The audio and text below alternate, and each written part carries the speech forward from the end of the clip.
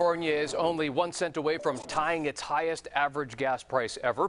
AAA is reporting that we are paying an average of $6.42 a gallon.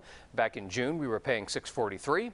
Fox 40's Kristen Vartan spoke with experts about why that's happening and if those prices will be going down anytime soon.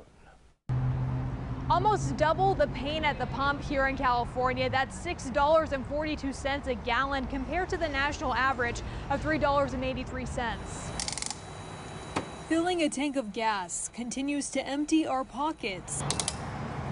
According to AAA, crude oil is now $80 a barrel compared to $120 just a few months ago. So while prices have gone down across the country, UC Davis's assistant professor Mark Agerton says some refineries going offline in the Golden State have left the market short. California is a bit of an island in terms of its gasoline market, so we aren't able to import gasoline from other places to offset our own shortages. And so that's why we're having all this short-term volatility. We're just 1 cent shy of hitting an all-time price per gallon high here in California. And with OPEC announcing that they're decreasing their oil production by 2 million barrels per day. It may not impact California as much as they have or could impact the rest of the United States. So a lot of this is going to depend on what do oil prices do in the coming months, which depends a lot on how does the world economy do, what does China do, what do central banks do.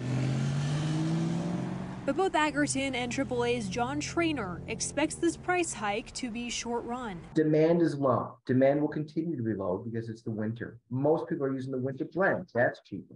So for all those reasons, we have a recipe for cheaper gas. This maintenance will end at some point. Once supply catches up to this moderate demand, prices should go down. In Sacramento, Kristen Vartan, Fox 40 News.